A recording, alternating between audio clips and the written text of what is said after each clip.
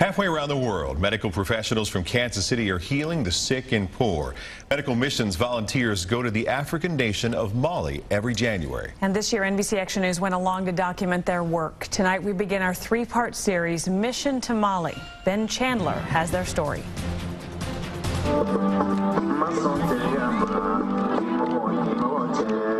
Welcome to Ouagadougou, Mali. It's winter here now, just like in Kansas City.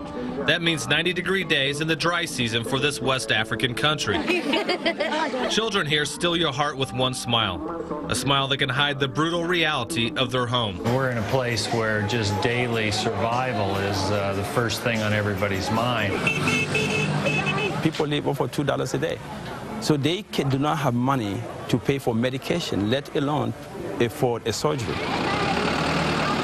Into that void enters Medical Missions Foundation. Based in Overland Park, they have made 4 trips to Ouagadougou. These people have very little access to any significant care at all. It's not about health insurance here. There's just absolutely no access to health care. Medical Missions uses this hospital to perform surgeries and operate a clinic. Some of these people are seeing a doctor for the first time.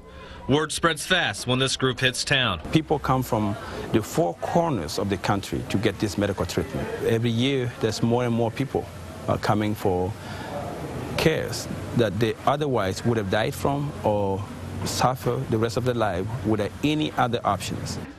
Such as Ba. When Ba was 2, he drank a caustic poison. Unable to take in any nutrition, he has deteriorated to this. Dr. Tammy Neblock-Byrne decides a feeding tube directly into his stomach is the best option. With her team, she performs the surgery. They'll do 2 purse strings, one inner, one outer. Giving Ba and his family hope for the future, where previously there was none. I think he probably had less than 6 months to live because he was so malnourished. The medical team makes do with less than ideal situations. What is taken for granted in U.S. hospitals is a luxury here. We have equipment issues that are pretty constant challenge for us. Power supply here is not a regular commodity. But these volunteers press on in a makeshift pharmacy, dimly lit clinic offices, and claustrophobic operating rooms. They know the hard work and long hours and rugged conditions are making a change in this village. After you're here for just a day, you can see the difference it makes in people's lives. I think we've been able to impact the community, and we do see changes every time we come.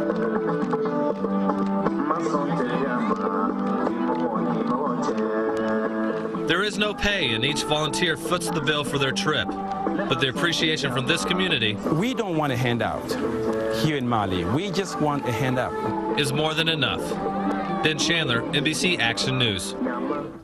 Amazing. More than 90 surgeries were performed during that visit and 1,100 patients seen at the clinic.